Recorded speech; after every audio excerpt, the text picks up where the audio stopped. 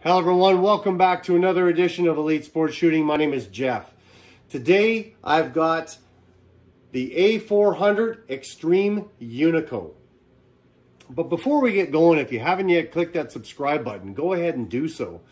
And at the end of the video, if you like the content of the video, click that like button. I would really appreciate it, as well as if you have any questions or comments, leave them below. I will also leave a link to the products that I use in the video, so that if you're looking for the same product, that you could actually, jump right to it.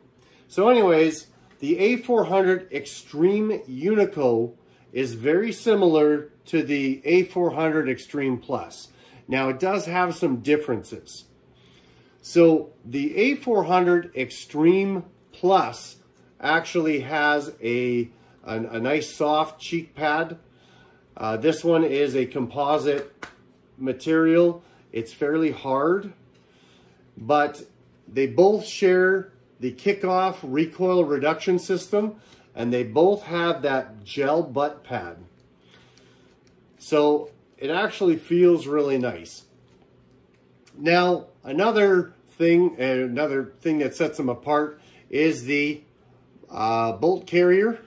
So the charging handle and the bolt release. So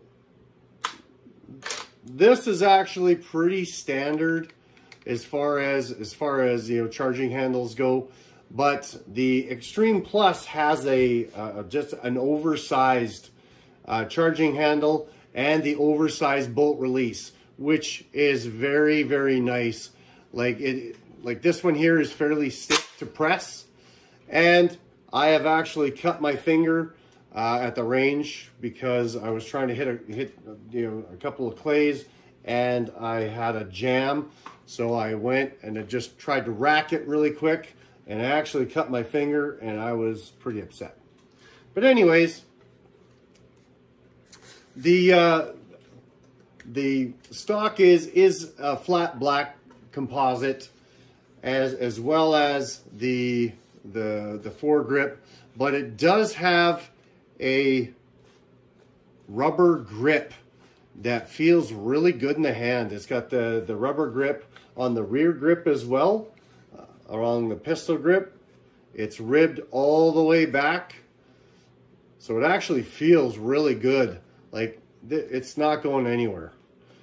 So I've actually had it out when it's wet, and I never had a problem with slippage or anything.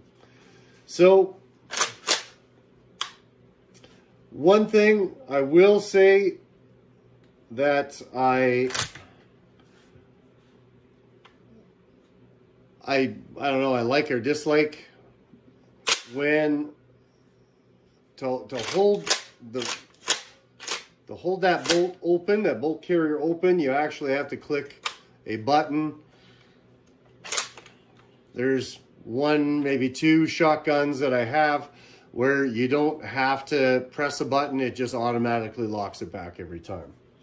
But the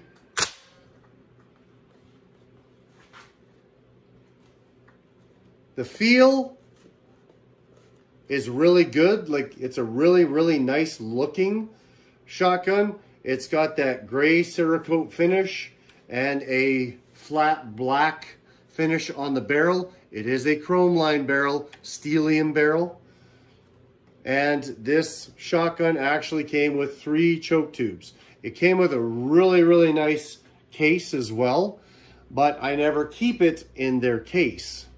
I always keep them in gun socks, in a Gugaluza gun sock. They're 52 inches long, and this was the shotgun that started my whole, I gotta get gun socks for every shotgun, because I had scratched the underside of my barrel. When I pulled it out of my gun safe, I thought I could actually pull it down. I was actually wrong. I ended up scratching it. I ended up just kind of getting some touch-up paint and painting it. But anyways, it's a gas-operated system. It breaks down in seconds. And I really love how quick and easy. It's just literally a quarter turn or a third turn with the end cap, and it literally just pops right off.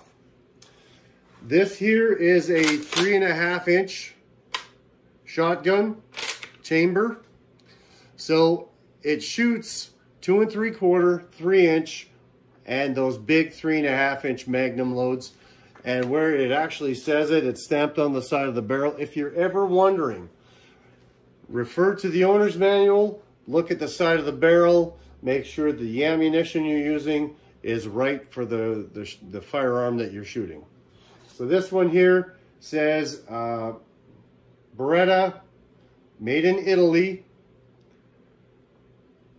12 gauge Unico, 2 3/4, 3 inch, and 3.5 inch.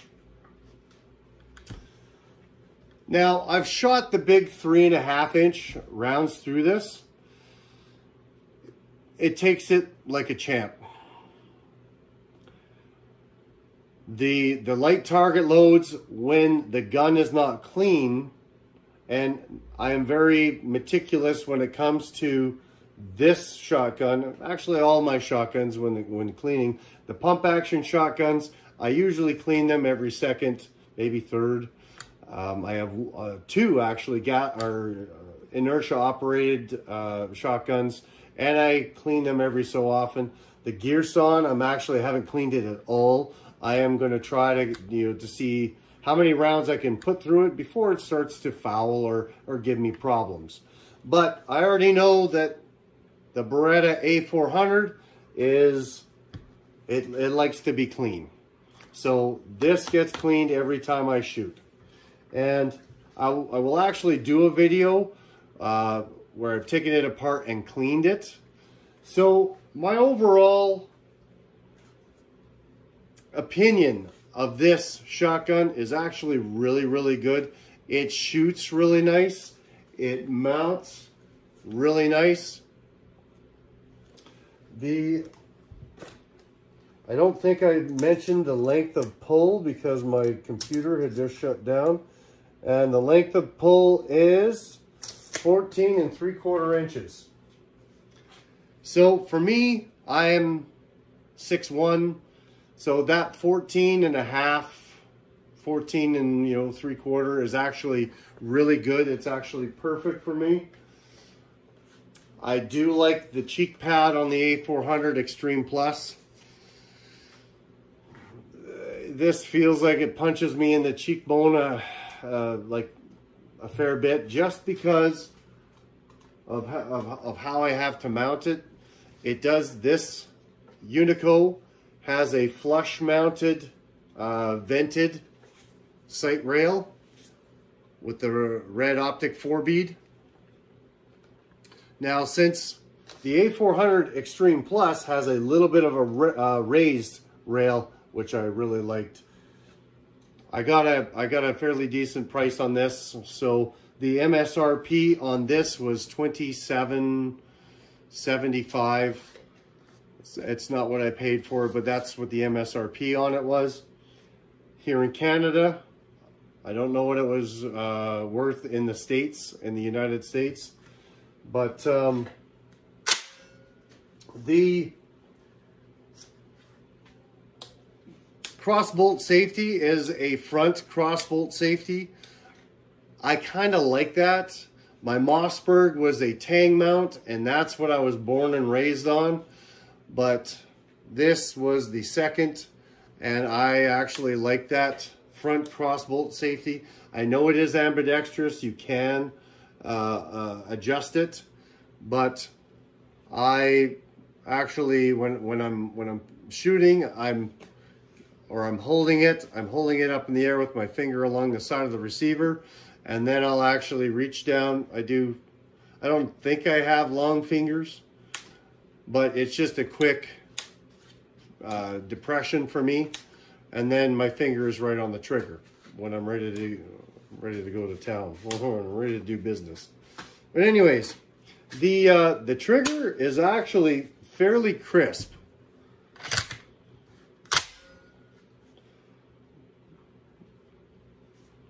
just a slight amount of free travel. Oh, it's got some free travel in it.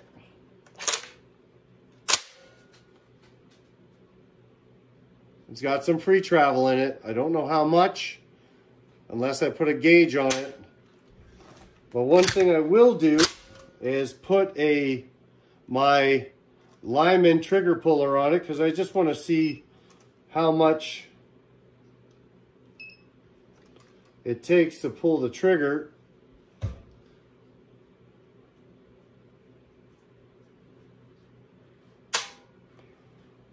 £4, 10 ounces.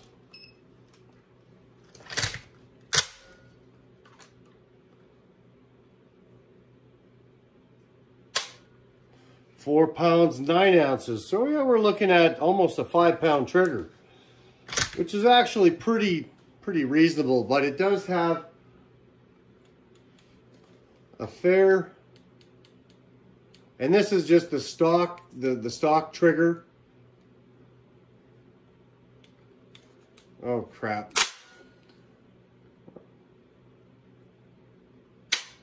So it's got some free travel to it. I do have a couple of shotguns where there is no free travel or very, very little, which is beautiful. But anyways, I would recommend this to somebody. I really do like the Unico. I'm actually replacing the bolt release as well as the charging handle. I do have some parts on order to replace them, as I did cut my finger at one point on this charging handle. But that's it. If you have any comments, leave them below. If you have any questions, leave them below. If you haven't yet clicked that subscribe button, please go ahead and do so, as well as if you want, or if you would, please give me a thumbs up. I'd really appreciate it. But anyways, that's it for me. Always remember to keep both eyes on your target. Thank you, everyone.